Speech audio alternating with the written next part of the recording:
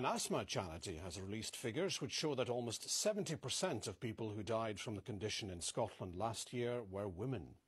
The Aberdeen-based Asthma and Allergy Foundation said death rates were at crisis level and can't be ignored any longer.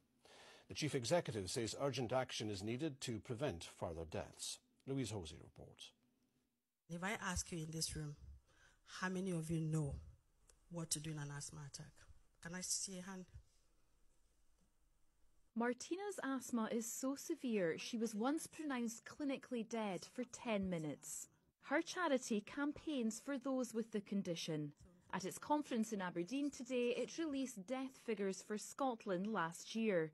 We had 96 asthma deaths, and almost 70% of them are women.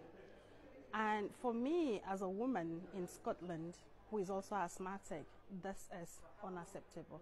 The Asthma and Allergy Foundation has brought together various voices at this event.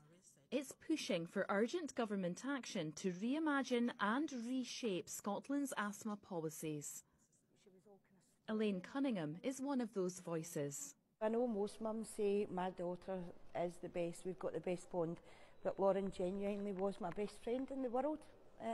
We did everything together, right down to football, concerts, pubs, everything.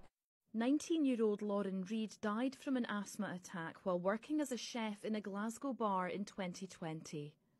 On that day, she'd left her inhaler at home. Since then, her mum's campaigned tirelessly for inhalers to become part of first aid kits in all workplaces. If only there was an inhaler in the first aid kit, Lauren would have took that during the day herself.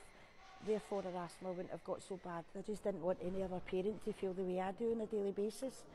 Those here say the issues of air pollution, child poverty and poor housing, all of which can trigger and exacerbate asthma, must be addressed.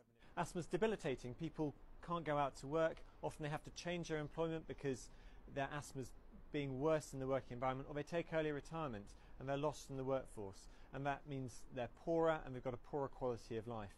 The charity now hopes to draw up a policy document it will put to the government, in the hope it will help to prevent asthma deaths in the future.